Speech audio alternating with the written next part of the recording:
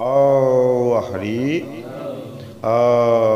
ৰাম ভাগৱতৰ অষ্টম স্কন্ধৰ হৰিৰ আবিৰ্ভাৱ আৰু গুৰুৰৰ দ্বাৰা মন্ত্ৰবহন দুলৰি দেৱৰ দুৰ্গতি দেখি লক্ষ্মীপতি আৰোহী লাগ ৰুৰত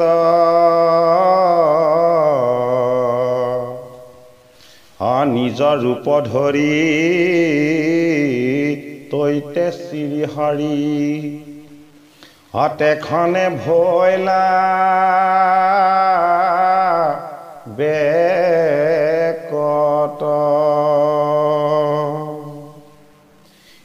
মৰকত শ্যাম তনু অনুপাম দীৰ্ঘ চাৰিভু জতুলি ধৰি আশাৱস্ত গাৱে প্ৰীতবস্ত মেঘত যেন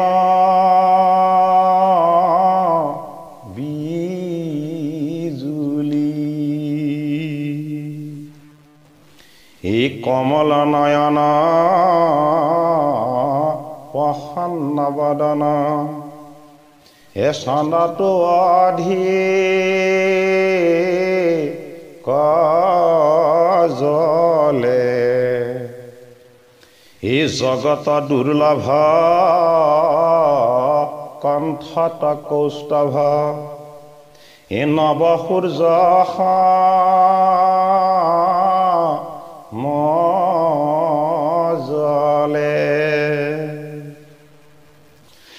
দিবয় অলংকাৰে দেহা দীপ্তি কৰে গলে বনমালা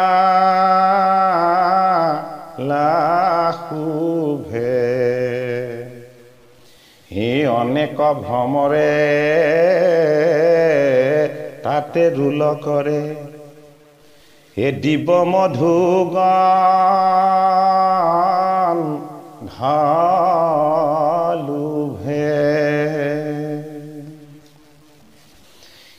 ৰতনে খচিত নপুৰে ৰঞ্জিত পাদ পদ্ম দুই খানি জাক যোগীগণে চিন্তে সৰ্বক্ষণে জগততে ৰজানি হৰিৰ দীপিতি দেখন্তে টিপিতি অতলৈক মোহ নবেশ কোটি কাম দেৱে ওচৰ নপাৱে প্ৰকাশন্ত হি কেশ মাধৱ কপাইল যেন ধাতুৱাইল খুৰা কুংগা দে বজাকে ত্ৰাহি হৰি বুলি দুয়ো হাত তুলি অচৌভিতিৰ ৰাদাকে দেৱৰ বিভৎস দেখিয়া শিবৎস কৰিলা কষ্ট অনেক চকু ফুৰাই চাইলা তেখনে দিয়াইলা অমিতক দেৱ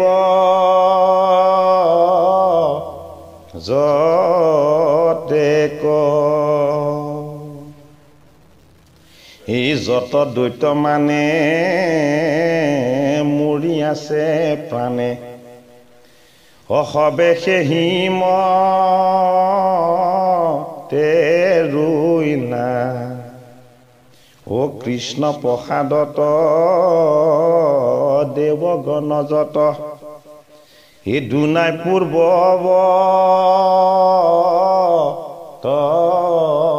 ভুইলা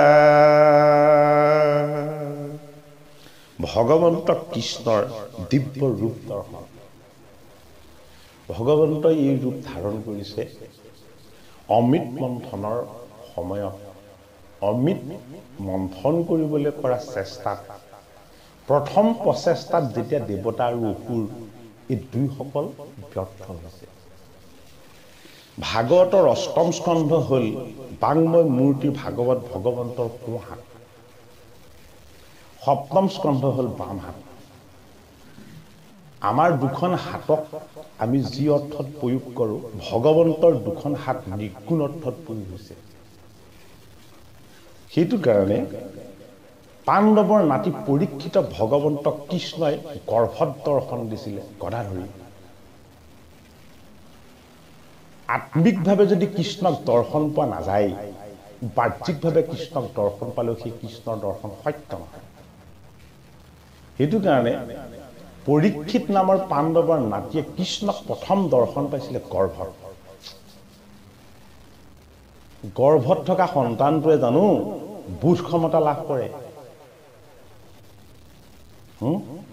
ভগৱন্ত কৃষ্ণক দৰ্শন পোৱাৰ শুদ্ধ তত্ত্ব ভাগৱতত দিছে যে যদি তুমি ভগৱানক দৰ্শন পাবলৈ হয় তেতিয়াহ'লে তোমাৰ জীৱ থাকিব লাগিব কিন্তু তুমি জড় হ'ব পাৰিব লাগিব চেতনা থাকিব লাগিব কিন্তু তুমি চৈতন্য হ'ব নোৱাৰিবা গম পাইছানে সেই অমৃতৰ তত্ত্বটোক আমাক বুজাবৰ কাৰণেই ঈশ্বৰৰ যিটো আচল সাত্বিক স্বৰূপ যিটো অৱস্থাত মায়া মোহ লোভ কাম একো স্পৰ্শ নাই সেইটোৱে ঈশ্বৰৰ আচল শুদ্ধ স্বৰূপ সেইটো কাৰণে যি জড়তাৰ পৰা মুক্ত যি চৈতন্যৰ পৰা মুক্ত চৈতন্য আৰু জড় দুইটাৰ পৰা যি মুক্ত সেইটোকে কোৱা হয় ভগৱন্ত ভগৱানে ঐশ্বৰ্য আৰু বিভূতি বান মানে গৰাকী যি ঐশ্বৰ্য আৰু বিভূতিৰ গৰাকী কেৱল ভগৱানে হ'ব পাৰে বেলেগ কোনো হ'ব নোৱাৰে গৰাকী তেওঁ কেনেকৈ হৈছে 16,100 অষ্টগৰাকী তেওঁ মহিয়সী ভাৰ্যা কিন্তু থাকে পাণ্ডৱৰ লগত ইমান সংখ্যক ভাৰ্যা থকা স্বত্বেও যি সমস্তৰ মায়া আৰু মোহক জয় কৰি বিপদত পৰি থকা জনক যিজনে সহায় কৰি উদ্ধাৰ অৱস্থাত ৰৈ থাকিব পাৰে সেইজনী যোগেশ্বৰ তেওঁ কৰ্মৰ যিটো স্বৰূপ সেই স্বৰূপটোক বুজাবৰ কাৰণে তেওঁ ভাগৱতৰ অষ্টম স্কন্ধত কৰ্মৰ ভক্তিৰ গভীৰ তত্ত্ব হৈ প্ৰৱেশ কৰিছে এইটো কাৰণে কৰ্ম আমি ভগৱন্তৰ কৰ্ম কেনেকৈ কৰিব লাগে আৰু এই কৰ্মত বাধা কি ভগৱন্তৰ কৰ্ম কৰাত যিটো বাধা এই বাধাটোৰ নাম হ'ল গজেন্দ্ৰ ভগৱানৰ কৰ্ম কৰাত যিটো বাধা এই বাধাটোকে কোৱা হয় গজেন্দ্ৰ বুলি সেইটো কাৰণে অষ্টম স্কন্ধ আৰম্ভ হৈছে গজেন্দ্ৰ উপাখ্যানেৰে এই গজেন্দ্ৰৰূপী বাধাটোক যদি ভগৱন্তই কেনেবাকৈ দূৰ কৰি দিয়ে তেতিয়াহ'লে আমি কলৈ যাম গজেন্দ্ৰৰ পাছত সেইটো কাৰণে গজেন্দ্ৰৰ মুখ্যনৰ পাছত গাহ গজেন্দ্ৰৰ যিটো কথা সেইখিনি ভাগৱতৰ অষ্টম স্কন্ধত প্ৰথমতে দিয়াৰ পাছত তাৰ পাছত আমাক কি দিছে বলি চলন দিছে গাহ গজেন্দ্ৰৰ পাছত দিছে বলি চলন অহংকাৰ যেতিয়া দূৰ হ'ব অহংকাৰ দূৰ হ'লেহে আপোনাৰ দেহত থকা বল বীৰ্য এইবিলাক ঈশ্বৰ তত্ত্বত প্ৰৱেশ হ'ব সেইটো কাৰণে বল বীৰ্যৰ অহংকাৰো দেহত থাকিব নালাগিব সেইটো কাৰণে বলি চলন দ্বিতীয়ত দিছে বল বীৰ্যৰূপী দেহৰ শক্তিৰ অহংকাৰ যদি কেনেবাকৈ আপোনাৰ ওচৰৰ পৰা আঁতৰ হ'ব পাৰিছে ভগৱানৰ কৃপাত তেতিয়াহে আপুনি যোগ্য হ'ব অমৃত মানে কি তাক বুজিবলৈ সেইটো কাৰণে তৃতীয়ত দিছে অমৃত মন্থন অষ্টম স্কন্ধ প্ৰথম দিছে গাহ গজেন্দ্ৰৰ উপাখ্যান তাৰ পাছত দিছে বলি চলন, তাৰ পাছত দিছে অমৃত মন্থন। অমৃতটো মুঠিব, কিন্তু অমৃতৰ তত্ত্বটো ক'ত আছে তাকটো জানিব লাগিব। অমৃত ক'ত ৰ'ব আৰু কোনে ধাৰণ কৰিব, এই গোটেই তত্ত্বটো বুজাবৰ কাৰণে 4 নম্বৰত আছে অষ্টম স্কন্ধত। সেইটো কাৰণে মৎস্য চৰিত্ৰ।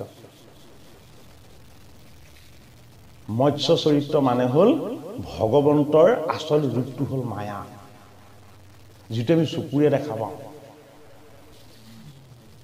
মৎস্য মানে হ'ল মায়া। এই মায়াতেই জগতৰ ঈশ্বৰ প্ৰৱেশ হৈ আছে, সেইটোকে আমি দেখা নাপাওঁ।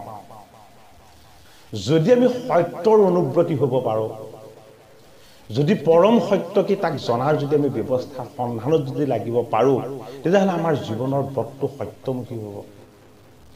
যাৰ জীৱনৰ ব্ৰত সত্যমুখী, সেই ৰজাৰ নাম হ'ল সত্যব্ৰত। গম পাইছেনে? সেইটো কাৰণে সত্যব্ৰতে মায়া কি দৰ্শন পাই গ'ল, অষ্টম স্কন্ধৰ শেষত আছে। সেইটো কাৰণে মায়াটোক দূৰ কৰি দিব পৰাৰ ব্যৱস্থাটোৱে হ'ল আচল অমৃত প্ৰাপ্তিৰ ব্যৱস্থা। সেইটো অষ্টম স্কন্ধৰ শেষৰ যিটো আখ্যান আছে, মৎস্য চৰিত্ৰৰ সমস্ত লীলা তত্ত্বৰে সৈতে সমাপ্ত কৰিছে। গতিকে ভগৱন্ত প্ৰভুক আমি সেৱা কৰিবৰ কাৰণে, ভক্তি কৰিবৰ কাৰণে যি গুৰু পৰম্পৰা, এই গুৰু পৰম্পৰাত 4 অস্ত্ৰৰ ব্যৱস্থা হৈছে গুৰুদেৱ, নাম আৰু ভকত।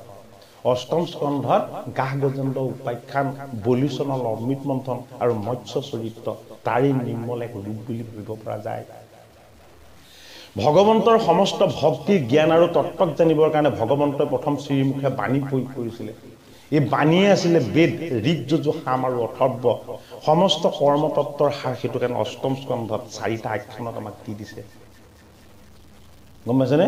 এই সমস্ত তত্ত্বক মুঠি আমাৰ গুৰু দুজনাই শংকৰ মাধৱেও কীৰ্তন দশম ঘোষা আৰু ৰত্নাৱলী কৰি ভগৱানৰ 4 ৰূপকী মৰ্ত্যলৈ নমাই আনিলে। সেই গোটেই তত্ত্বাৰ্থৰ মৰ্মাৰ্থ অষ্টম স্কন্ধৰ কৰ্ম মাৰ্গত আমাক এই 4টা বস্তুত আমাক জানিবলৈ দিছে। এইটো কাৰণে হৰিৰ আবিৰ্ভাৱ, অন্যৰ জন্ম হয়, হৰিৰ আবিৰ্ভাৱ হয়। হৰি নিজে আবিৰ্ভাৱ নহয়, কিন্তু এইটো বৰ ডাঙৰ কথা। হৰি কিন্তু নিজে আবিৰ্ভাৱ নহয়। হৰি আবিৰ্ভাৱ তেতিয়া হয় যেতিয়া ভকতে তেওঁক আহ্বান কৰে। আহ্বান কৰিলে যিজনৰ উপস্থিত হৈ যায় সেইজনকে কোৱা হয় আবিৰ্ভাৱ বুলি। এনেই ইভাগে কি বুলি কোৱা হয়? ইভাগে কোৱা হয় জন্ম। জন্ম আৰু আবিৰ্ভাৱৰ মাজৰ ইয়াই পাৰ্থক্য। সেইটো কাৰণে জীৱবিলাকৰ জন্ম হয়, সেইটো কাৰণে জীৱবিলাকৰ মৃত্যু আছে। ভগৱন্ত প্ৰভুৰ আবিৰ্ভাৱ হয়, সেইটো কাৰণে তেওঁৰ মৃত্যু নাই, বিনাশ নাই। সেইটো কাৰণে তেওঁ অবিনাশী। তেনে অষ্টম স্কন্ধৰ মূল যি এই অমৃত মন্থনৰ তত্ত্ব, অমৃত মুঠিবৰ কাৰণে আমাক কি লাগিব? অমৃত মন্থন কৰিবৰ কাৰণে 2টা বস্তুৰ প্ৰয়োজন হয়। এটা হ'ল বুদ্ধি বল, এটা হ'ল দৈহিক বল।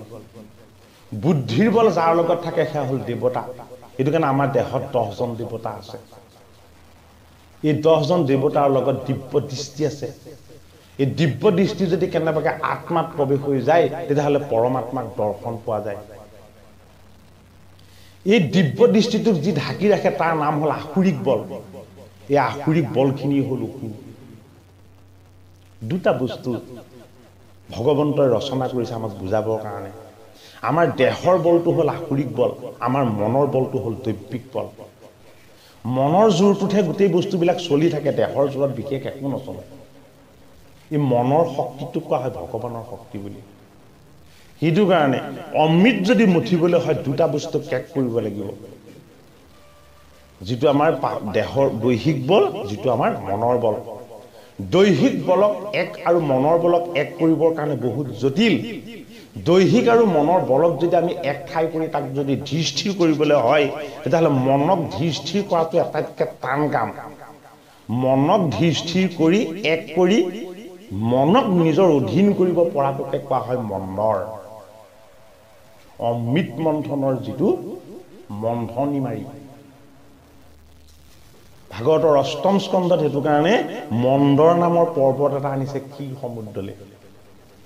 এই মন্দৰে গোটেই যোজন জুৰি আবৃত হৈ আছে, তাক দাঙিব নোৱাৰে, পাতাল পৰ্যন্ত স্পৰ্শ কৰি আছে। মনৰ শক্তি আপোনাৰ চৰণৰ পৰা একেবাৰে শিৰৰ চুলিলৈকে নহয়, গোটেই ব্ৰহ্মাণ্ডক মনে স্পৰ্শ কৰি থাকে। মনক জাগ্ৰত কৰিব পৰাটো আটাইতকৈ টান কাম। যিহেতু ব্ৰহ্মা আদি কৰি জীৱ যত ৰাম ৰাম ৰাম ৰাম ৰাম মায়া সত্যা মাজে আশ্ৰয় ঘুমতি যায় ব্ৰহ্মাদেৱ স্বৰূপ সৃষ্টিকৰ্তাকো জগতৰ ঈশ্বৰে সৃষ্টি কৰি মায়াৰ সজ্জাখনত নি পালি দি শুৱাই থৈছে তেওঁ ৰাজসিক গুণ সম্পন্নহে হ'ল সাত্বিকত তেওঁ প্ৰৱেশ কৰি দেখুৱাব নোৱাৰিলে সাত্বিক গুণ স্বৰূপ পৰম পবিত্ৰ ভগৱানৰ গুণক আমাৰ জীৱনক মুঠিবৰ কাৰণে ঈশ্বৰ তত্ত্বত লগাবৰ কাৰণে অমৃতৰূপী তত্ত্বক আমি সাক্ষাৎ কৰিবৰ কাৰণে ঈশ্বৰৰ দিব্য ৰূপক আমি হৃদয়ত দৰ্শন পাব লাগিব এই দিব্য ৰূপকে প্ৰথম বৰ্ণনা কৰিলে ভাগৱতত হৰিৰ আবিৰ্ভাৱে হৰিৰ ৰূপটো ইমান সহজ নহয় যে আপোনাক কোনোবাই দেখুৱাই দিব পাৰিব কোনোবাই আপোনাক বুজাই দিব পাৰিব হৰি হ'ল নিৰ্গুণ আৰু নিৰাকাৰ ইমান নিৰ্গুণ আৰু নিৰাকাৰ যদিও তেওঁৰ সমান সুন্দৰ কোনো নাই শ্যাম সুন্দৰ ৰত্ন যিকেইটা পিন্ধিছে আজিলৈকে কোনেও দেখা নাই কিন্তু তাৰ উজ্জ্বলতাটো অনুমানহে কৰা হৈছে ভগৱন্তৰ বিষ্ণুৰ গলত থকা ৰত্নৰ নাম হ'ল কৌস্তভ কৈ গৈছে অৰুণ বৰণৰ ইমান উজ্জ্বল যেন মাজত বিজুলীৰ ৰেখাই চিকমিকাই থাকে এই কৌস্তভ হ'ল সমস্ত জীৱৰ আত্মা যি সমস্ত জীৱত ঈশ্বৰৰ আত্মাক দৰ্শন পাব সেইজনেহে ভগৱানক দৰ্শন পাব পাৰিব এইটো কাৰণে কৌস্তভ ৰূপী আত্মাৰ উজ্জ্বলতাই হ'ল জগতৰ ঈশ্বৰ কৃষ্ণৰ দেহৰ উজ্জ্বলতা আত্মতত্ত্বত যি প্ৰৱেশ হ'ব নোৱাৰিব সি ভগৱানক কেতিয়াও দৰ্শন কৰিব নোৱাৰিব সেইটো কাৰণে ভাগৱত শাস্ত্ৰভাগ বৈকুণ্ঠৰ বুলিহে ক'লে মৰ্ত্যৰ বুলি কোৱা নহ'ল বৈ মানে মায়া কুণ্ঠ মানে য'ত অকণো নাইকিয়া য'ত অকণো মায়া থাকিব নোৱাৰিব সেই ঠাইখনকে কোৱা হয় বৈকুণ্ঠ বুলি য'ত মায়া থাকিব তাত মৰিচিকা থাকিব আসুৰিক বৃত্তি থাকিব এইটো কাৰণে মায়াৰ পৰা মুক্ত হোৱাৰ যিটো উপায় এই উপায়টোকে কোৱা হয় ওম নমো ভগৱতে বাসুদেৱায় দ্বাদশটা অক্ষৰ দ্বাদশ অক্ষৰযুক্ত মন্ত্ৰ হয় ওম ওম মানে হ'ল ৰাজসিক তামসিক আৰু সাত্বিক এই তিনি অহংকাৰৰ যি ওপৰত ভাগৱতৰ প্ৰথম স্কন্ধই হ'ল ওম ওম তত্ত্বটো কাৰ ওম তত্ত্বটো হ'ল গোবিন্দ তেওঁই হ'ল প্ৰণৱ তেওঁই হ'ল দিব্য জ্যোতি যি জ্যোতি অনন্ত যি জ্যোতি চৈতন্য আৰু সনাতন যি জ্যোতিক এবাৰ দৰ্শন পোৱাৰ পাছত জীৱনত আৰু কেতিয়াও তাৰ পোহৰে আপোনাক আলোকিত নকৰাকে নাথাকে অন্য চাকিবিলাক কি হয় এটা নিৰ্দিষ্ট সময়ত নুমাই গুচি যায় পোহৰটো নাইকিয়া হৈ যায় ওমকাৰ স্বৰূপ প্ৰণৱৰূপী ঈশ্বৰৰ পৰম পবিত্ৰ ভাগৱতময় দিব্য জ্যোতি কেনেবাকৈ যদি আপুনি এবাৰ দৰ্শন পাই গৈছে সি আপোনাক অনন্ত কালৰ কাৰণে উজ্জ্বল কৰি ৰাখিব এইটো কাৰণে ওমকাৰ স্বৰূপ ধ্বনিৰে সৈতে ঋষিসকলে যোগীসকলে সাধকসকলে পৰম পবিত্ৰ ঈশ্বৰক হৃদয়ত দৰ্শন পাইছিলে অ ও ম ৰাজসিক তামসিক আৰু সাত্বিক তিনি গুণৰ অহংকাৰক যি জীৰ্ণ কৰি নিৰ্গুণ ঈশ্বৰৰ পৰম পবিত্ৰ তত্ত্বত যি ৰমণ কৰাই দিব পাৰে সেয়া হ'ল ভাগৱতৰ প্ৰথম স্কন্ধ ওম তেতিয়া ওম গুণ ওম হ'ল সুখ সুখ হ'ল কি সুখ হ'ল আত্মা ভাগৱত সেইটো কাৰণে কোনে কৈ শুনাইছে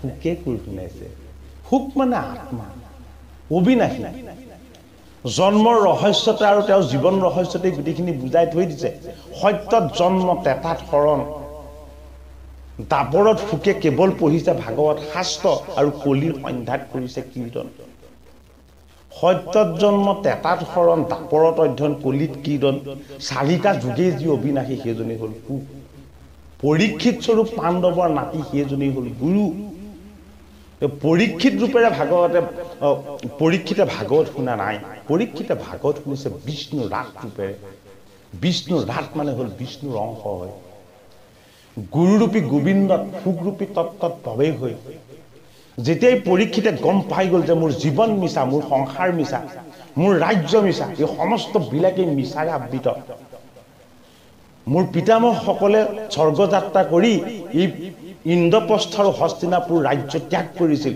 যেতিয়াই কৃষ্ণৰ বৈকুণ্ঠ পান হ'ল বুলি খবৰ পাই গৈছিল মোৰ আইতাক কুন্তীয়ে কৃষ্ণৰ বিয়োগৰ খবৰ পোৱাৰ লগে লগে কৃষ্ণ কৃষ্ণ নাম স্মৰণ কৰি ত্যাগ কৰি দিছিল জীৱনৰ মিছা বস্তুবিলাকক আশ্ৰয় কৰি মই জীৱন দি থকাটো মোৰ কাৰণে উচিত নহ'ব সেইটো কাৰণে পৰীক্ষিতে জীৱনক সত্যৰ পথলৈ নিবৰ কাৰণেহে জৰাসন্ধৰ মুকুট পিন্ধি মায়াৰ বাসনাত নিজে পৰি তেওঁৰ লগতেই থকা অন্তৰৰ পবিত্ৰতা আৰু শুদ্ধতাবিলাকক জীয়া সাপটোক অশুদ্ধ মনস্বৰূপ মৰা সাপলৈ নি সমীক স্বৰূপ সাধনা তেওঁৰ লগতেই আছিলে। এই সমীকৰূপী সাধনাক তেওঁ নষ্ট কৰি শৃংগী স্বৰূপ পুধক তেওঁ বৰণ কৰি নিজেই অভিসম্পাত কৰি দিছে। ইচ্ছাগীত পাণ্ডৱৰ নাতিৰ এয়া হ'ল মহিমা। এইটো কাৰণে ভাগৱতৰ প্ৰথম স্কন্ধত পৰীক্ষিতৰ জন্ম ৰহস্যৰ তত্ত্বটো দিছে। য'ত গুৰুস্বৰূপ শুকদেৱৰ আগমন হৈ ভাগৱত বক্তা ৰূপেৰে গোবিন্দৰ উপাসনা হৈছে, তাতেই পৰীক্ষিতৰ জন্ম ৰহস্য সৌনক ঋষিয়ে সূতৰ পৰা শ্ৰৱণ কৰিছে। কিয়? গুৰুজন যদি পৰমাত্মা, শিষ্যজন সেই পৰমাত্মাৰ দিব্যজ্যোতি। ভগৱন্তৰ পৰম পবিত্ৰ ভাগৱতৰ এই দিব্য ৰূপে আমাক দৰ্শন পাই পৰমাত্মাৰ প্ৰকৃত সত্য স্বৰূপ। এই সত্য স্বৰূপক বুজিবলৈ হ'লে আমি মনটোক ধীৰ স্থিৰ কৰিব পাৰিব লাগিব। এটাইতকৈ টান কাম যিটো আজিলৈকে যোগীও কৰিব পৰা নাই। যোগীজনেও মনক স্থিৰ কৰিবলৈ ওমকাৰ ধ্বনি উচ্চাৰণ কৰোঁতে মন ঠিকেই থাকে, অকণমান আঁতৰি যোৱাৰ লগে লগে যোগীৰো মোহাচন্ন হৈ যায়। এই মনক যাতে বশ কৰি মনৰ চঞ্চলতাক নিজৰ পৰা আঁতৰ কৰি মনক পবিত্ৰতালৈ আনিব পৰাৰ ব্যৱস্থাটোৱেই হ'ল মন্দৰক নিজে বহন কৰি নিব পৰাৰ ব্যৱস্থা। মন্দৰ মানে হ'ল ধীৰ স্থিৰ ঈশ্বৰ তত্ত্বৰ শুদ্ধ বুদ্ধি।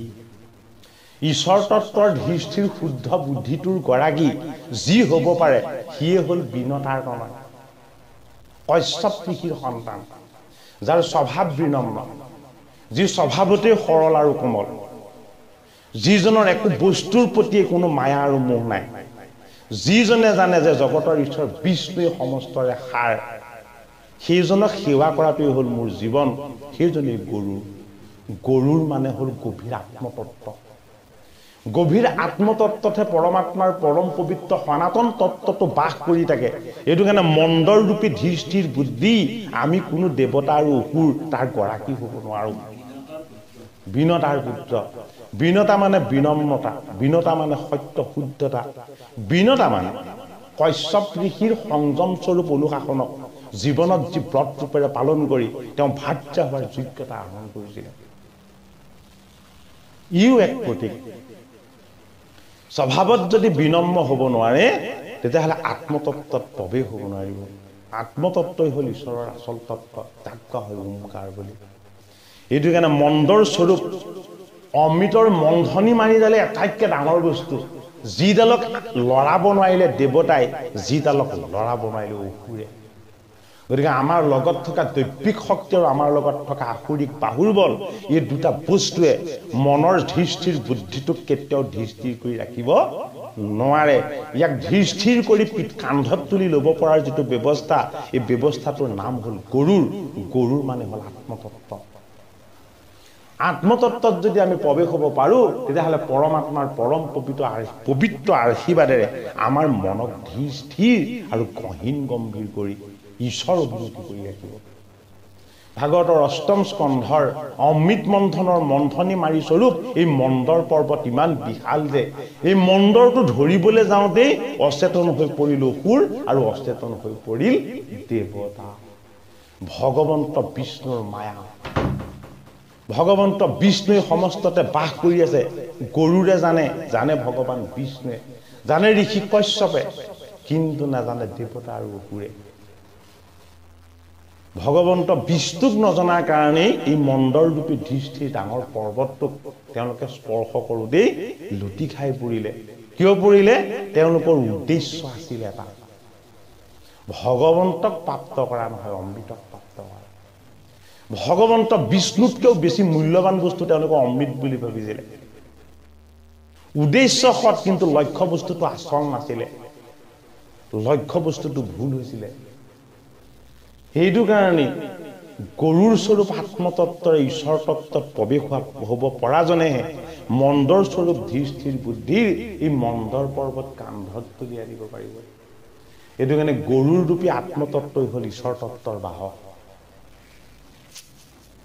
ভগৱন্ত বিষ্ণুৰ যি দিব্য ৰূপে ৰূপ দৰ্শন দিছে তাত দেৱতা আৰু অসুৰক, কেনেকৈ দৰ্শন দিছে তেওঁ গলত আছে বনমালা বনমালা হ'ল পঞ্চভূত ক্ষিতি অপ তেজ বায়ু আৰু মৰুত এই বস্তুবিলাক জড় এই বস্তুবিলাক হ'ল জড় কৃষ্ণৰ সনাতন সত্তা তাত প্ৰৱেশ হ'লে সি চৈতন্য হয় এই চৈতন্য সত্তাক যি দৰ্শন পায় সি হ'ল ভকত এই ভকতেই হ'ল ভোমৰা আৰু মৌমাখি সেইটো কাৰণে ভকত ৰূপী ভমৰাবিলাকে পঞ্চভূতৰ মালাত গুণগুণাইছে গুণগুণাৰ অৰ্থ হ'ল তুমি ক্ষিতি অপ তেজ বায়ু আৰু মৰুত হে জগতৰ ঈশ্বৰ মই তোমাক উপাসনা কৰোঁ পঞ্চভূতৰ সেইডালেই হ'ল বনমালা ভগৱানৰ শিৱৎসৰ কথা ক'লে যে শিৱৎস হ'ল এটাতকৈ উজ্জ্বল দেৱতাসকলে এই শিৱৎস দেখি স্তুতি কৰিছে এই শিৱৎস হ'ল ভগৱন্তৰ বক্ষত থকা বগা উজ্জ্বল নোম এই নোমকেইডাল যেতিয়া জিলিকি যায় তেতিয়া কোনো চকুৰে একো নেদেখা হৈ যায় সমস্ত জগতৰ সৌন্দৰ্য তেওঁৰ সেই নোমকেইডালত দৰ্শন পোৱা যায় এই নোমকেইডালেই হ'ল প্ৰকৃতি গোটেই প্ৰকৃতিক তেওঁ বক্ষত ধৰি আছে জগতৰ ঈশ্বৰৰ এই পৰম পবিত্ৰ তত্ত্ববিলাক ভাগৱতৰ প্ৰতিটো বৰ্ণত প্ৰতিটো ছন্দত ভগৱন্তই নিৰ্বাস কৰে তেওঁ বাস্তৱ ঈশ্বৰ অবাস্তৱ অলিক নহয় তেওঁ নেদেখা ঈশ্বৰ নহয় তেওঁক দেখা পোৱা ঈশ্বৰ মনক যদি পবিত্ৰ কৰিব পাৰে ধীৰ স্থিৰ আৰু শুদ্ধ কৰিব পাৰে নিজক যদি সংযম কৰি ল'ব পাৰে ভগৱন্তজন বাস্তৱ বস্তু প্ৰতিটো কণাতেই তেওঁ প্ৰৱেশ হৈ আছে এইটো কাৰণে শিৱৎস স্বৰূপ প্ৰকৃতিৰ পৰম পবিত্ৰ সত্তা তেওঁৰ এই ৰূপ প্ৰকৃতিৰ ওপৰত অত্যাচাৰ হ'লে সেইটো কাৰণে কি হয় দুৰ্যোগ আহি যায় প্ৰকৃতিৰ বিৰুদ্ধে কেতিয়াও যাব নাপায় শিৱৎস ৰূপী প্ৰকৃতিক ভগৱন্তই বক্ষত স্থান দি ৰাখিছে ভগৱন্তৰ দৃষ্টিৰ কথা ক'লে ভগৱন্তৰ দৃষ্টি হ'ল কমল দৃষ্টি পদুমৰ দৰে দৃষ্টি সাধাৰণ দৃষ্টিবিলাকত হয় লোভ থাকে নহয় লালাসা থাকে নহয় মায়া থাকে নহয় ভ্ৰম থাকে ভগৱন্ত কৃষ্ণৰ দৃষ্টিত থাকে অমৃত ভগৱন্তই যলৈ চাই দিয়ে সেই ঠাই পবিত্ৰ হৈ যায় ভগৱন্তই য'ত ভৰি ৰাখি দিয়ে সেই ঠাই উজ্জ্বল হৈ যায় কিয় ভগৱন্তৰ ভাৱত আছে বেদৰ সমস্ত তত্ত্ব ভগৱন্তৰ ভাৱত আছে 18 পুৰাণৰ সমস্ত সাধনা ভগৱন্তৰ ভাৱনাত আছে 4 বেদ 14 শাস্ত্ৰ 18 পুৰাণৰ দিব্য তত্ত্ব যিটো কাৰণত সেই পৰম পবিত্ৰ তত্ত্ববিলাকে সগুণ সাকাৰ ৰূপ লৈ যদি কেনেবাকে ভূমিক স্পৰ্শ কৰি দিয়ে সেই ভূমি পবিত্ৰ হৈ যায় সেইবাবে ভগৱন্তক দৰ্শন পোৱাৰ পাছতহে গৰুৰ ৰূপী ভকতে মন্দৰ স্বৰূপ ধীৰ স্থিৰ বুদ্ধিৰূপী পৰ্বতক দাঙি পেলাই এতিয়া ক্ষীৰ সমুদ্ৰলৈ নিব এই ক্ষীৰ সমুদ্ৰখন হ'ল আমাৰ জীৱনৰ ভক্তিৰ সমুদ্ৰ অভকতে কেতিয়াও ক্ষীৰ সমুদ্ৰৰ পাৰত ৰুবগে নোৱাৰে উদ্দেশ্য অমৃত হয়তো ৰাস্তাটো দেখা নাই ভগৱন্ত বিষ্ণুৱে দেখুৱাই দিছে ময়েই হলো অমৃতৰ উৎস ময়েই হলো অমৃতৰ সাগৰ মোটেই আছে সমস্ত অমৃতৰ তত্ত্ব কিন্তু মোক যদি উদ্ঘাটন কৰিবলৈ হয় তোমাৰ মন হ'ব লাগিব বিনতাৰ পুত্ৰৰ দৰে সংযমী তোমাৰ স্বভাৱ হ'ব লাগিব ধীৰ স্থিৰ গহীন গম্ভীৰ তোমাৰ লক্ষণ হ'ব লাগিব জগতৰ কাৰণে মংগলময় সমস্তৰে মংগল সাধন কৰাই তোমাৰ উদ্দেশ্য হ'ব লাগিব এয়াইতো বিনতাৰ পুত্ৰৰ গৰুৰ ৰূপী তেওঁৰ দিব্য ৰূপ ভগৱন্ত বিষ্ণুৰ বাহন এইটো কাৰণে আত্মা দেহত ভগৱন্ত কৃষ্ণই যদিও চৈতন্য ৰূপত বাস কৰে তত্ত্ব ৰূপেৰে তেওঁ আত্মতত্ত্বত প্ৰৱেশ হৈ থাকে এইটো কাৰণেই তেওঁ নিৰ্গুণ আৰু নিৰাকাৰ বাহ্যিক দৃষ্টিৰে তেওঁক কেতিয়াও দেখা পোৱা নাযায় অন্তৰ্দৃষ্টিৰে তেওঁক দেখা পোৱা যায় অন্তৰ্দৃষ্টি সম্পন্ন হোৱাৰ কাৰণেই গৰুৰ স্বৰূপ ভকতে মন্দৰ স্বৰূপ বিশাল পৰ্বতক ভগৱন্ত বিষ্ণুৱে হাতেৰে তুলি তেওঁক কান্ধত বহুৱাই দিছে আৰু এতিয়া তিনি সাধাৰণভাৱে লৈ আহিব যিটো কাম কোনেও কৰিব নোৱাৰে সেইটো গুৰুৰে কৰিব পাৰে অৰ্থ কি যাৰ লগত আত্মতত্ত্ব আছে তাৰ লগত পৰমাত্মাৰ অংশ আছে পৰমাত্মাৰ তাৰ লগত আশীৰ্বাদ আছে পৰমাত্মাৰ কৃপা দৃষ্টি আছে তাকো বুজাইছে অমৃত মুঠিব পাৰিব মোৰ ভকতে যদি সহায় সহযোগ কৰে মই ভগৱান ভকতৰ হৃদয়ত প্ৰৱেশ হ'ম তেওঁলোকৰ শক্তি বুদ্ধি আৰু বৃত্তি কেৱল ময়েই হ'ম ভাগৱতৰ 8ম স্কন্ধ আমাক কি কথাখিনি বুজাইছে হীৰা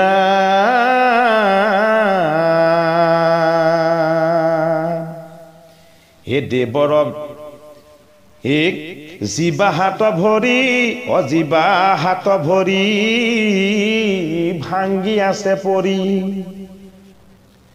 ও সবে ভাল ভৈলা পাছে কৃষ্ণৰ চৰণ সেবে যিটো জন ও তাৰ কত মন আছে দৈবিক বুদ্ধিবিলাকো বিভ্ৰান্ত হয় আসুৰিক বলবিলাকো দিশাৰা হয় যদি এই দুটা বস্তুত কৃষ্ণ প্ৰৱেশ হৈ যায় তেতিয়াহ'লে সি কি হয় সি শুদ্ধ হৈ যায় কৃষ্ণ মানে হ'ল আত্মিক সত্তা কৃষ্ণ মানে হ'ল আত্মিক সত্তা কৃষ্ণ মানেই হ'ল পৰম পবিত্ৰ অমৃত তত্ত্ব কৃষ্ণ বসুদেৱ আৰু দৈৱকীৰ পুত্ৰ বুলিহে পৰিচয় হৈছে অনন্ত কোটি ব্ৰহ্মাণ্ডৰ ঈশ্বৰ বুলি পৰিচয় হৈছে কিয় কৃষ্ণ মানে হ'ল পৰমাত্মাৰ পৰম পবিত্ৰ সত্য তত্ত্ব যিটো সত্য তত্ত্ব ঈশ্বৰ কৃষ্ণই যদি দৰ্শন কৰাই নিদিয়ে আপুনি মই কেতিয়াও ভাবি তাক উদ্ঘাটন কৰিব নোৱাৰো এইটো কাৰণে কৃষ্ণ ভাৱনা সম্পন্ন যিজন হৈ যাব পাৰিছে সেইজনৰ মনৰ বিকাৰবিলাক নাইকিয়া হৈ যায় এটাইতকৈ বেয়া বস্তুটো হ'ল মনৰ বিকাৰ মনৰ বিকাৰটোৱে ইজনৰ প্ৰতি সিজনৰ ঈৰ্ষাৰ সৃষ্টি কৰে হিংসাৰ সৃষ্টি কৰে বিদ্বেষ ভাৱৰ সৃষ্টি কৰে এইটো কাৰণে মনৰ বিকাৰটো দূৰ কৰাৰ উপায় হ'ল অমৃত মন্থনৰ তত্ত্ব আসুৰিক বলৰ অহংকাৰ যাৰ লগত আছে সেয়া হ'ল বলি দৈবিক শক্তিৰ আৰু সহায়ৰ অহংকাৰ যাৰ লগত আছে সেয়া হ'ল ইন্দ্ৰ দুইজনেই অহংকাৰী আৰু অভিমানী ভগৱন্ত বিষ্ণুৱে কৰাই দেখাব বিচাৰিছে যে তোমালোক দুইজন যদি কেনেবাকৈ মোৰ ভাৱাপন্ন হৈ এক হৈ যাব পাৰা তেতিয়াহ'লে জীৱনৰ আচল বস্তুটো দেখা পাই যাবা ময়েই হলো অমৃত মই ইমান সহজে পোৱাকে তোমালোকৰ লগত নাই ক'ত আছো মই তোমালোকৰ হৃদয়ৰ একদম কৃষ্ণ গহ্বৰত প্ৰৱেশ হৈ আছো যি ঠাইত মই আত্মাৰূপে প্ৰৱেশ হৈ আছো সেই ঠাইখন মোৰ বাহিৰে বেলেগে কোনেও নেদেখে মই দেখুৱাই দিব লাগিব অমৃত মন্থনৰ তত্ত্ব কি ভগৱন্ত অমৃত ৰূপেৰে আমাৰ ক্ষীৰ ৰূপী এই সংসাৰ সমুদ্ৰত জগত সমুদ্ৰত দেহ সমুদ্ৰত হৃদয় সমুদ্ৰত কেনেকৈ প্ৰৱেশ হৈ আছে সেই তত্ত্বটো আমাক দেখাব বিচাৰিছে অষ্টম স্কন্ধত হে ৰাম ও বিনতানন্দন কৃষ্ণৰ বাহন ও পীৰা নজানিল তাত এই মহামত লীলা কৰি উলাসিলা এই হাজাৰ দশে কহাত ও ৰংগে বিষ্ণু ৰথ ধৰিলন্ত পথ ও ক্ষীৰ সাগৰ লাগি ও পাখিৰ শান্তিত পৰিল মাতিত ও শালতাল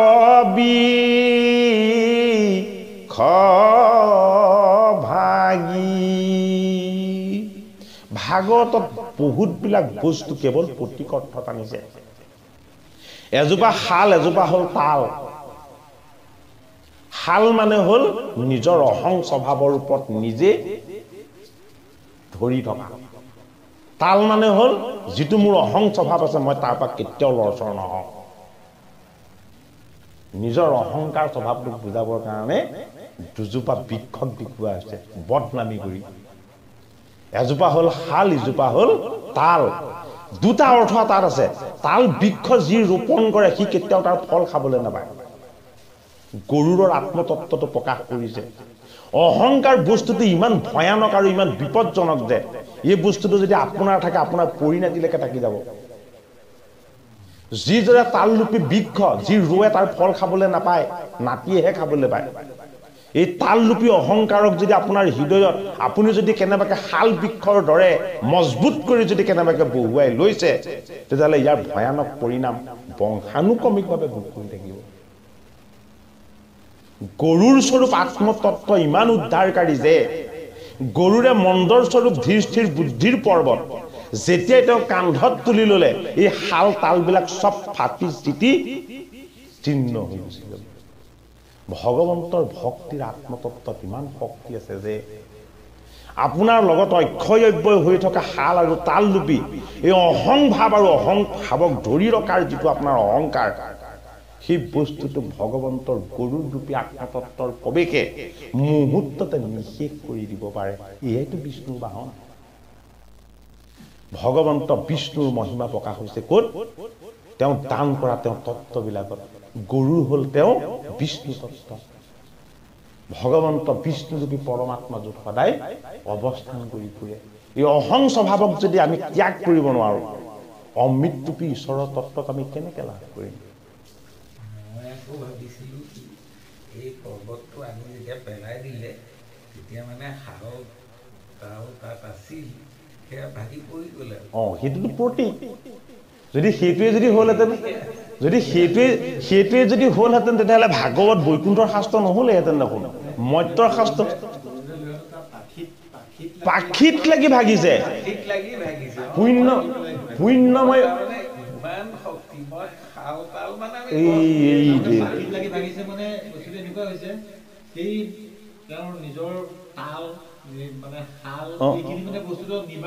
নিবাৰণ কৰি আনি আছে এই বস্তুবিলাক জীৰ্ণ কৰি পেলাব সেইটোতো ভাগৱতৰ অমৃত তত্ত্ব যিটোক আমি সাক্ষাৎ কৰিব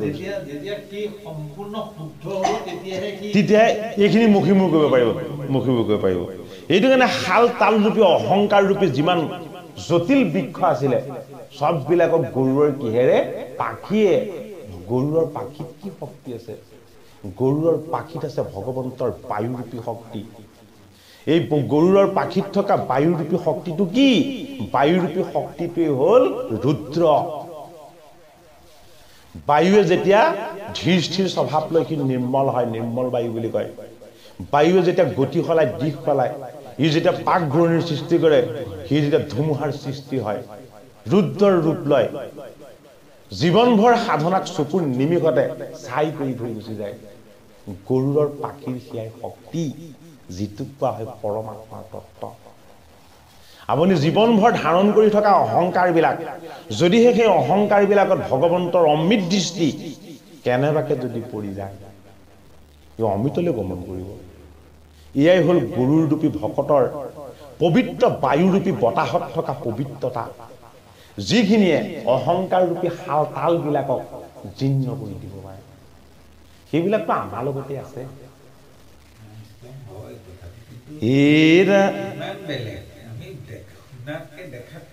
মানে গৰুৰ ইমান শক্তিশালী যে হাল তাল ভাঙি দিছে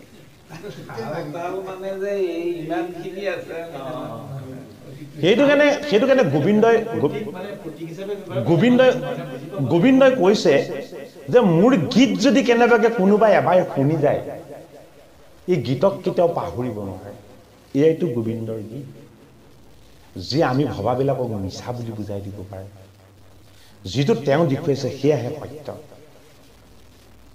সেইটো কাৰণে ভগৱন্তৰ তত্ত্ববিলাক অতি গভীৰ সমুদ্ৰৰ অতিল গৰ্ভত আছেগে তেওঁ অমৃত তত্ত্বটো মুঠিবৰ কাৰণে ইমান এটা জটিল প্ৰক্ৰিয়া কিয় আনিছে আমাৰ ওচৰলৈ আমি তেওঁক সাক্ষাৎ কৰিব লাগিব জীৱন্ত কালত মৃত্যুৰ পাছত ঈশ্বৰক দৰ্শন কৰাৰ সৌভাগ্য কাৰ ঘটে কাৰ নঘটে মৃত্যুৰ পাছত থাকে জন্মগৰত আমাৰ দুৰ্যোগ আৰু শাস্তি জীৱন্ত কালতে আমি ঈশ্বৰক প্ৰাপ্ত কৰিব লাগিব এই ঈশ্বৰক প্ৰাপ্ত কৰাৰ ব্যৱস্থাটো ভাগৱতে আমাক বাস্তৱ দৃষ্টিকোণেৰে দেখুৱাইছে হে ৰাম হে দেৱ দৈত্যচয় ভৈলন্ত বিস্ময় হে অদ্ভুত দে খিয়াতি হে মুখ্য মানে ধৰিলা যোগানে হে বান্ধিয়া ঘাগো ৰিগাতি ও মাধৱ কবেৰী যায় হাত জুৰি ও দেৱে দৈতে ও দৃষ্টি অ কৃষ্ণৰ শিৰত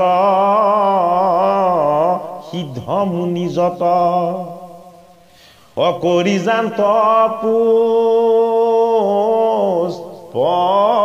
পুষ্পবৃষ্টি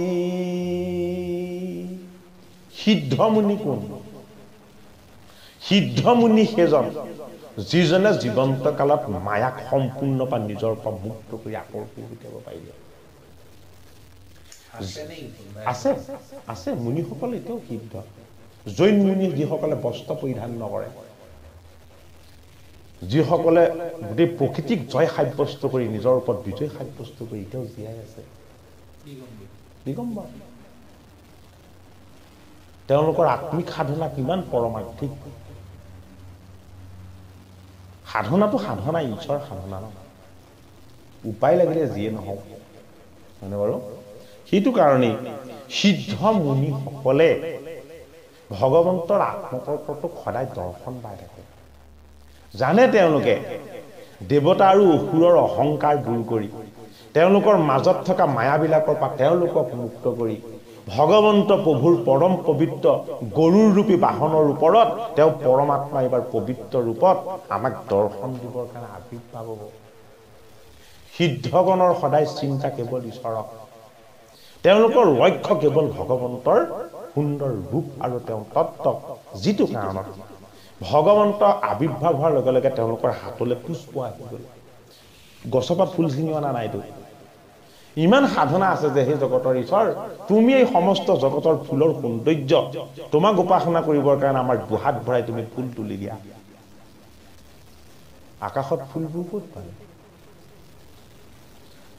সেয়াই সিদ্ধগণ যিসকলে ভগৱন্তক উপাসনা কৰিবৰ কাৰণে হাত মেলি দিলে হাতলৈ ফুল আহি যায় হানিবৰ কাৰণে চন্দন বিচাৰিবৰ কাৰণে হাত মেলি দিলে হাতলৈ চন্দন আহি যায় তুলসীৰ সুগন্ধি তেওঁলোকৰ নাসিকালে আহি যায় এয়াইতো সিদ্ধি আৰু সাধনা সেই সিদ্ধি আৰু সাধনাৰে সিদ্ধগণে ভগৱন্ত বিষ্ণুক নিৰন্তৰ উপাসনা কৰি আছে তেতিয়াৰ পৰা এতিয়ালৈকে অনন্ত কাললৈকে তেওঁলোকে উপাসনাই কৰি থাকে সেইটো কাৰণে বৈকুণ্ঠ ধাম ৰচনা কৰিছে তেওঁ ভকতৰ কাৰণে কালৰ গৰাহত এই ব্ৰহ্মাণ্ড ধ্বংস হৈ যাব তেওঁ নিৰ্মাণ কৰা বৈকুণ্ঠ অক্ষয় আৰু অব্যয় তেতিয়াও আছিলে সিদ্ধগণ এতিয়াও আছে আৰু ভৱিষ্যতেও থাকিব এই ৰূপ দৰ্শন কৰিবৰ কাৰণে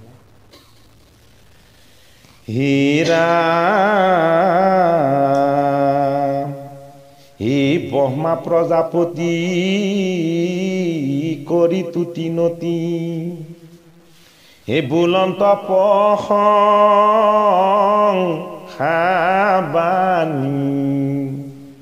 হে ক্ষীৰ সাগৰৰ পাইলন্ত কাষৰ ঐ হিমতে চক্ৰপ্ৰাণী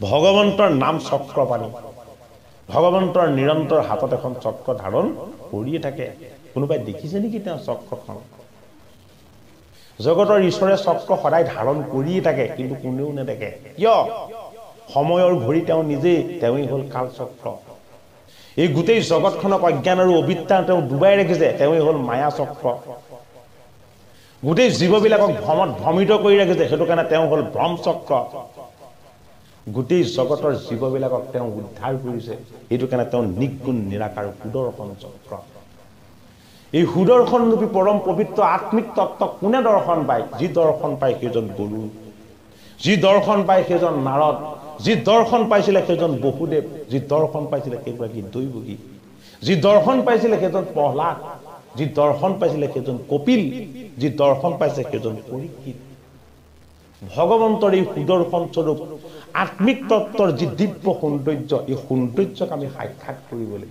ভগৱন্তৰ কৃপাৰ প্ৰসাদ আমাৰ সকলোতে পৰিব লাগিব সেইটো কাৰণে তেওঁ চক্ৰবাণী কেৱল সুদৰ্শন চক্ৰ ধাৰণ কৰাই নহয় সংসাৰৰ সমস্ত চক্ৰবিলাকক তেওঁই ধাৰণ কৰি আছে তেওঁই পালন কৰি আছে সৃষ্টি স্থিতি আৰু লয় এই তিনি চক্ৰক তেওঁই নিয়ন্ত্ৰণ কৰি আছে সমস্তৰে নিয়ন্তা হৈও তেওঁ কিন্তু নিগুণ আৰু নিৰাকাৰ এই নিগুণ আৰু নিৰাকাৰ বাহ্যিক দৃষ্টিৰে দৰ্শন নকৰা যি সুন্দৰতা, এই সুন্দৰতা কেৱল তেওঁৰ লগত আছে।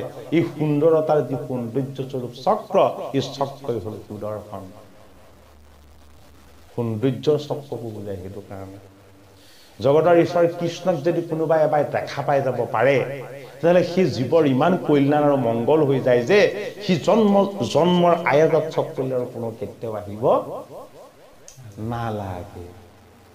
ভগৱন্ত কৃষ্ণৰ ৰূপ দৰ্শন ইমান বিনন্দীয়া, ইমান আনন্দিত, ইমান মুখ্যৰ সাধক যে গুৰুজনাই সেইটো কাৰণে প্ৰতিটো স্কন্ধতেই ভগৱন্ত কৃষ্ণৰ ৰূপটো বৰ্ণনা কৰিছে। যে কোনোবাই এই ৰূপটো শুনি পেলাই হৃদয়ত যদি কেনেবাকৈ দৰ্শন পাব পাৰে, তেতিয়াহ'লে ঈশ্বৰ দৰ্শনৰ আনন্দটো তেওঁৰ অনুভৱ হ'ব। সেইটো কাৰণে দেৱতাবিলাক আৰু অসুৰবিলাক গৰুৰ ৰূপী পাখীৰ পবিত্ৰ স্পৰ্শত ভগৱন্তৰ সত্তানো ক'ত নাই, সমস্ততে আছে। তেওঁৱেই হ'ল অমিতৰ তত্ত্ব। তেওঁ আহি যোৱাৰ লগে লগে অচেতন হৈ পৰি যোৱা দেৱতা আৰু অসুৰবিলাক নিৰোজ হৈ সম্পূৰ্ণ চৈতন্য হৈ গ'ল। এয়াই হ'ল ঈশ্বৰৰ সনাতন শক্তি। এই শক্তিকে তেওঁ ধাৰণ কৰি ৰাখিছে তেওঁৰ লগত, আৰু তাকে তেওঁ দেখুৱাব বিচাৰিছে অমৃত আকাৰে। হে ৰাম, হে পাছে নাৰায়ণ বুলিলা বচন, দেৱদানৱ কচাই, হেলা কৰা কি ক আনা বাসু কি ক, পাতাল পুৰ যাই। কোনেও বুজি নোপোৱা এটা বস্তু দেখুৱাই দিলে মন্দৰ। কোনেও নেদেখা এটা এতিয়া কি দেখুৱালে? সৰ্প দেখুৱালে, যাৰ নাম হ'ল বাসুকী। ক'ত আছে? পাতালত আছে। যদি আকাশত থাকিলেহেঁতেন, বতাহত থাকিলেহেঁতেন, চকু মেলি চাব পাৰিলেহেঁতেন। যদি পৃথিৱীত থাকিলেহেঁতেন, তেতিয়া ইয়াতে আছে বুলি তাক দৰ্শন পালেহেঁতেন। ক'ত দেখুৱালে? পাতালত আছে। পাতাললৈ কোনোবা যাব পাৰিব জানো? পাতালৰ পৰম পবিত্ৰ তত্ত্বই হ'ল ঈশ্বৰৰ নিবাস স্থান। পাতালৰূপী পৰম পবিত্ৰ ঠাইত অনন্তৰূপী ঈশ্বৰৰ কেৱল মাত্ৰ এটা ফণাত এটি মণিৰ দৰে এই ব্ৰহ্মাণ্ডখনক জগতৰ ঈশ্বৰে ধাৰণ কৰি ৰাখিছে। এই মণিয়েই হ'ল পৰমাত্মাৰ পৰম পবিত্ৰ দিব্য তত্ত্ব, যিটো তত্ত্ব জগতৰ ঈশ্বৰ ভগৱন্ত বিষ্ণুৰ যদি কৃপা নহয়, তেতিয়াহ'লে কোনেও দৰ্শন নাপায়। দেৱতা আৰু অসুৰক ঈশ্বৰক দৰ্শন কৰাব বিচাৰিছে যে চোৱা মোৰ অনন্ত ৰূপ, মোৰ অনন্ত লীলা, মোৰ অনন্ত মহিমা। মন্দৰ ৰূপী ধীৰ স্থিৰ পৰ্বত তোমালোকক মই বাহ্যিকভাৱে দেখুৱালো, কিন্তু তোমালোকক দাঙিবৰ শক্তি নাই। মোৰ যি বাহন তেওঁইহে দাঙিব পাৰিব, মোক যি উঠাব পাৰে তেওঁইহে ধাৰণ কৰিব পাৰিব। মই যাৰ লগত সদায় থাকো তাৰ লগতেই সেই শক্তি থাকে। এই সমস্তখিনি বুজাই দিলে আৰু এতিয়া দেখুৱালে কি মন্দৰক বেৰিবৰ কাৰণে ইমান ডাঙৰ ৰছী তুমি ক'ত পালা? ইমান বিশাল ৰছী বিচাৰিবৰ কোনো প্ৰয়োজন নাই। ময়েই হলো বাসুকী। সমস্ত জীৱৰ মাজত ঈশ্বৰৰ পৰম পবিত্ৰ সত্তা হৈ ময়েই বাস কৰি আছো। তোমাৰ ভৰিৰ তলৰ পৰা নহয়, তুমি বসবাস কৰি থকা এই জগতৰ প্ৰতিটো শক্তিত ময়েই বাস কৰি আছো। মোৰ বাসস্থান পাতাললৈকে পৰিধিলৈকে ব্যাপ্ত হৈ আছে। আকাশত ময়েই হলো শীৰ্ষ চূড়াৰ অনন্ত ৰূপ, আৰু ময়েই হলো সমাপ্তৰ এটাইতকৈ সমস্তৰ তলৰ ময়েই হলো পাতাল ৰূপ। এই পাতালৰ পৰম পবিত্ৰ তত্ত্বত মই সৰ্পৰূপেৰে বাস কৰিছো। মই কোন? মই হলো বাসুকী। দেৱতাক বাসুকী বুলি দেখালে, কিন্তু তেওঁ বুলি দেখুওৱা নাই। বাসুকী বাস কৰি আছে আমাৰ দেহত। কেনেকে বাস কৰি আছে? বাসুকী বাস কৰি আছে আমাৰ বিশুদ্ধ অন্তঃকৰণত। মনটোক বশ কৰিব পাৰা, মনটোক নিজৰ অধীন কৰিব পাৰা, মনটোক এক ঈশ্বৰৰ তত্ত্বত লগাই দিব পাৰা, দেহৰ শক্তিক জয় কৰি মনৰ অহংকাৰক দূৰ কৰি গোটেইকেইটাক এক পবিত্ৰ ভাৱনাত লগাই পেলাই ৰাখি দিব পৰাৰ যিটো ব্যৱস্থা, এই ব্যৱস্থাটো কোৱা হৈছে বাসুকী। এই বাসুকী ৰূপী নাগে আপোনাক মোক প্ৰত্যেককে এডাল ৰছীৰ দৰে বেৰি আছে। বাসুকী ৰূপী নাগডালে আমাক বেৰি আছে। আমাৰ বাক শক্তি, আমাৰ স্মৰণ শক্তি, আমাৰ স্মৃতি শক্তি, এই সমস্ত শক্তিৰ নাম হ'ল বাসুকী। ময়েই ধাৰণ কৰি আছো সমস্ত সত্তা, ময়েই হলো বাসুকী। তোমাক বশৱৰ্তী কৰি ৰখাই থকা যিমানবিলাক গুণ আছে, এই সমস্ত গুণবিলাক তোমাৰ গোটেই দেহত ময়েই ধাৰণ কৰি ৰাখিছো, কিন্তু তুমি নাজানা। মোৰ এই সত্তাক তুমি নিষ্কাশন কৰি উলিয়াব পাৰিব লাগিব তোমাৰ দুই দৈহিক আৰু আত্মিক এই দুই সত্তাক মুখ মন্থন কৰিবৰ কাৰণে তুমি লগাই দিব পাৰিব লাগিব মনক ঈশ্বৰ ভাৱনাত নিয়োগ কৰি ৰাখিব পৰাৰ সমান জটিল কাম একো নাই সেই কামটো কেৱল কৰিব পাৰে যিজনৰ অন্তৰ বিশুদ্ধতাৰে পৰিপূৰ্ণ হৈ গৈছে যিজনৰ লগত গুৰুৰ আশীৰ্বাদ আছে ভক্তিৰ সংস্কাৰ আছে শাস্ত্ৰৰ ন্যায় আৰু বিচাৰক যি দৰ্শন কৰিছে যি সাধুৰ সংগত ভগৱন্তৰ কথা শ্ৰৱণ কীৰ্তন আৰু মনন কৰিছে সেইজনৰ মন যদি পবিত্ৰ হয় তেতিয়াহ'লে তেওঁ মনক বশ কৰি ঈশ্বৰৰ পৰম পবিত্ৰ গভীৰ ভক্তিৰ তত্ত্বক সাক্ষাৎ কৰি জীৱনৰ মায়া আৰু মোহ এই সমস্তবিলাক বিষয় বাসনাৰ বন্ধনৰ পৰা নিজক মুক্ত কৰি দৈহিক শক্তি আৰু মনৰ শক্তি দুইটাক ঈশ্বৰক নিয়োগ কৰি দিব পৰাৰ যিটো ব্যৱস্থা তাৰ নাম কি বাসুকী এইটো কাৰণে বাসুকীৰে মন্থন কৰা হৈছে বস্তুটো হ'ল বাসুকী মানে দেৱতাৰ হেৰি হিচাপে ব্যৱহাৰ কৰিছে কিন্তু তেওঁ এই যে বাসুকী জানিবলৈ দিয়া নাই এইটো তাকে কোৱা হয় বিষ্ণুৰ মায়া মোৰ অমৃত তত্ত্ব ইমান ৰহস্যময় দে মই ৰূপী অমৃতক যদি কেনেবাকে কোনোবাই চাবলৈ পায় চুবলৈ পায় সিটো অমৃতৰ ৰূপ লৈ যাব সেইটো কাৰণে ভগৱন্ত প্ৰভুৱে অষ্টম পুত্ৰ দৈৱকী মই স্বৰূপ ঈশ্বৰক কোনেও জানি শেষ কৰিব নোৱাৰে মই কেই নম্বৰ পুত্ৰ মই হলো অষ্টম 2 পূৰণ 2 সমান 4 4 পূৰণ 2 সমান 8 এটা অংক যিটো যুগ্ম অথস্মৌলিক কেৱল 2 যুগ্ম অথস্মৌলিক গম পাইছেনে বাৰু আৰু তাৰ স্থানটো চাই লওক 2 পাছত 3 3টো কাটক 4 4 পাছত 5 5 পাছত 6 2 ৰে হৰণ যায় 6 পাছত 8 7টো নাযায় এই বস্তুবিলাক স্থানৰ যিটো নম্বৰ স্থানৰ যিটো মান অষ্টম পুত্ৰ মানে হ'ল জগতৰ ঈশ্বৰৰ 8টা তত্ত্ব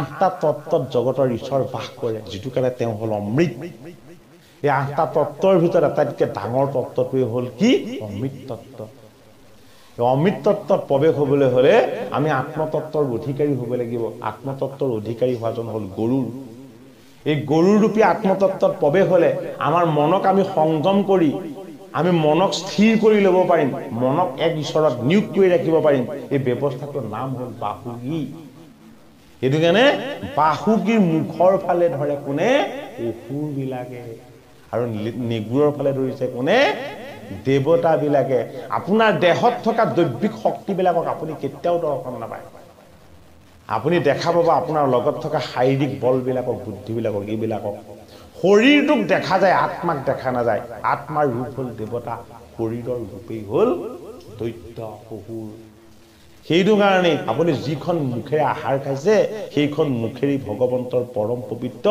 নাম গুণ কীৰ্তন কৰা বস্তু একেটাই ব্যৱহাৰ কিন্তু বহুত সেইটো কাৰণে অসুৰ সকলক দিয়া হ'ল ক'ত মুখৰ ফালে ধৰিবলৈ এই মুখ হ'ল এক প্ৰতীক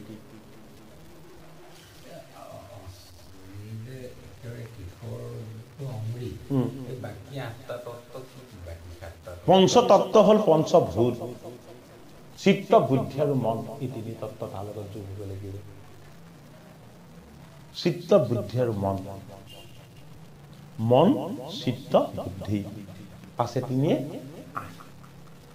এই 8টা তত্ত্বৰ যোগেদি জগতৰ ঈশ্বৰ কৃষ্ণৰ সন্ধান হয় এটাইতকৈ শক্তিশালী গীতাই হ'ল মনৰ তত্ত্ব আৰু এটাইতকৈ দুৰ্বুদ্ধ গীতা হ'ল কি ভূতৰ তত্ত্ব এই পঞ্চভূতৰ তত্ত্বক যি ধাৰণ কৰে কি পাণ্ডৱ পঞ্চভূতৰ তত্ত্বক যি বৰণ কৰে স্বামীৰ ওপৰত সেয়া পাঞ্চালী পঞ্চভূতত যি পবিত্ৰতা আছে সেয়া হ'ল জীৱন যজ্ঞ সেয়া যাজ্ঞকিনী পঞ্চভূতময় দেহাক যি কৃষ্ণৰ তত্ত্বত প্ৰৱেশ কৰাই দিব পাৰে সেয়া হ'ল কৃষ্ণ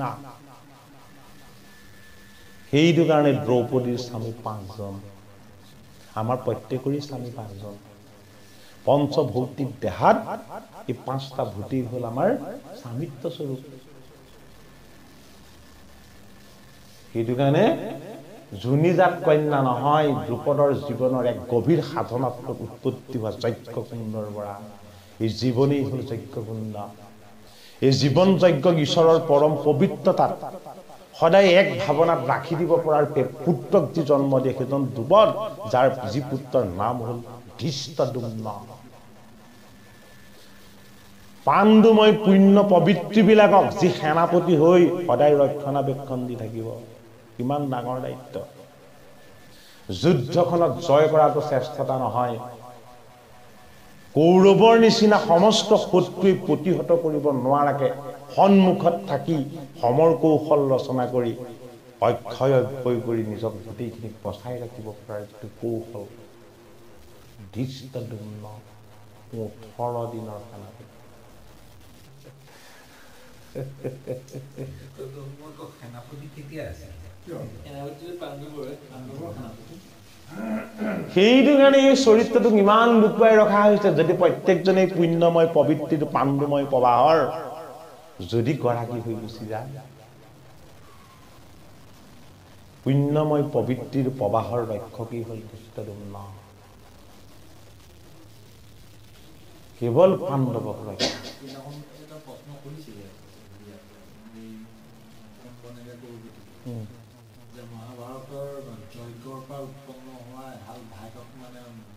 ভাই ককাই নাম এইটো ধুনীয়া প্ৰশ্ন সুধিছে ধৃষ্টদ্যুম্ন আৰু দ্ৰৌপদী নোৱাৰে কেনেকে পাৰিব অধ্যয়ন লাগিব ন সিয়েইটো জীৱন যজ্ঞ হা এইটো নোৱাৰিলে দ্ৰুহলা নহয় আমাৰ ইয়াত ভাওনা চাওনা পতা অধ্যয়ন হয় যে নাজানে সেই কথাখিনি নাজানে আৰু কিটো নাজানে তেওঁলোকে জানে সেইটো কথা হে ৰাম এই পাছে ঐ শুনি নবলি দুয়ো গলা চলি ও বাহু কি কপাইলা লাগ এ বুল মাত কৰি আনিলা সাদৰি ও অমিত ৰস ভাগ ইন্দ্ৰ আৰু বলি দুইজন গৈছে পাতাললৈ এই দুইজন একেলগে যাব লাগিব ইন্দ্ৰ মানে হ'ল আত্মবল বলি মানে হ'ল দেহৰ বল এই আত্মবল আৰু দেহৰ বল এই দুইটা বল যদি কেনেবাকে এক হৈ যায় তেতিয়াহে বাসুকী স্বৰূপ শুদ্ধ মনৰ বিশুদ্ধ অন্তঃকৰণ আপোনাৰ অধীনলৈ আহিব হা ওচৰলৈ আহিব এই মনৰ পবিত্ৰতাই কি দান কৰে মনৰ দৃষ্টিৰ শুদ্ধতাই কি দান কৰে এটা কৈছে যে অমৃত প্ৰাপ্ত হ'ব মই বাহুৰ বলক প্ৰয়োগ কৰিছো মই পাম ইন্দ্ৰই বুদ্ধিক প্ৰয়োগ কৰিছে ইন্দ্ৰই পাব বাসুকী বিশুদ্ধ অন্তঃকৰণ ৰূপ লৈ লেজু হৈছে গতিকে বাসুকীও পাব বুজিনে গতিকে অমৃত তিনিটা বস্তু একেলগ হলে অমৃত হয় এটা ইন্দ্ৰ এটা বলি আৰু অন্যটো বাসুকী এই তিনিটা বস্তু তাত প্ৰয়োগ হৈ আছে বাসুকী লেজু হৈছে হয়নে বাৰু ইন্দ্ৰ হৈছে নেগুৰৰ ফালে আৰু বলি হৈছে মুখৰ ফালে এই বস্তুটো দেখুৱাইছে মুঠি দেখুৱাইছে অমৃত মন্থনৰ তত্ত্বটো আমাক দেখুৱাইছে হে ৰাম দেখি চক্ৰ পানী মন্দৰ কয়ানী হে কৰিলা মথন দান দি হে বাসুকীক ধৰি কৰিলন্ত জৰি এ পৰ্বতে মেৰা গান্ধী মন্থনী মাৰি ও দেৱগণ সমে ধৰিলা প্ৰথমে ডাঙৰ তত্ত্ব আছে এইটো দেই মাধৱে শিৰ ভীতি হে দ্বৈত কবুলন্ত ধৰ লাংগুলত অথানিও কয় বস্থিতি। দেৱতাসকলে প্ৰথম মুখৰ ফালে ধৰিবলৈ কৈছে, দ্বৈতসকলক কৈছে তহঁতি নেগুৰৰ ফালে ধৰ। ডাঙৰ তত্ত্ব গম পাইছেনে? না না না না না সেইটো কথা নহয়, সেইটো সেইটো সেইটো যুক্তি তৰ্ক যদি দেখুৱায় সেইটো তত্ত্ব নহয়, সেইটো তত্ত্ব নহয়। যিহেতু দেহ তত্ত্ব, দেহ তত্ত্বৰে নিৰাকাৰ নিৰ্গুণ তত্ত্বত প্ৰৱেশ কৰিব লাগিব। গম পাইছেনে? বাক্য মুখে ৰখা, বাক্য সদায় মুখে ৰখা। বাক শক্তি হ'ল ঈশ্বৰৰ শক্তি। এই বাক শক্তিটোক যি ধাৰণ কৰে সেয়া হ'ল ইন্দ্ৰ। গম পাইছেনে? নেদেখা দেৱতা। সেইবাবে ধৰাটো অসুৰেই ধৰক, কৰাটো কিন্তু আত্মাই কৰে। কৰা কামটো আত্মাই কৰে। সেইটো কাৰণেই প্ৰথম তাক ধৰিবৰ কাৰণে কি গৈছিলে? হাত গৈছে, প্ৰথম গৈছে মন। তাক ধৰিবৰ কাৰণে প্ৰথম কি গৈছিলে? মন গৈছিলে। মনেই হ'ল দেৱতাৰ প্ৰতীক। তত্ত্ব আছে তাত দেই। মনত বাস কৰে বুদ্ধি, বুদ্ধিত বাস কৰে বিষ্ণু। কৈছেনে? মন আৰু বুদ্ধি এই দুইটা যদি এক হৈ যায় শক্তি অমৃতত প্ৰয়োগ হ'ব। সেই তত্ত্ব। সেইটো কাৰণে আৰম্ভণিৰ পৰা শেষলৈকে ঈশ্বৰেই। বাসুকি হ'ল ভগৱন্ত বিষ্ণু নিজেই। গীতাৰ বিভূতি যুগত অৰ্জুনক জগতৰ হৰি শ্ৰীকৃষ্ণই কৈছে যে হে অৰ্জুন, নাগবিলাকৰ ভিতৰত তুমি মোক বাসুকি বুলি জানিবা। ময়েই বাসুকি। স্পষ্ট কৈছে। গম পাইছেনে?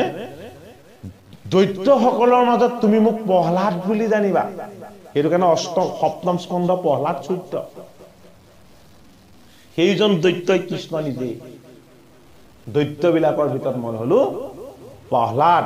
আপোনাৰ দেহত থকা আসুৰিক বৃত্তিবিলাকৰ ভিতৰতো ভগৱানক ভক্তি কৰিব বিচৰাটোতো এটা অহংকাৰ থাকিব পাৰে।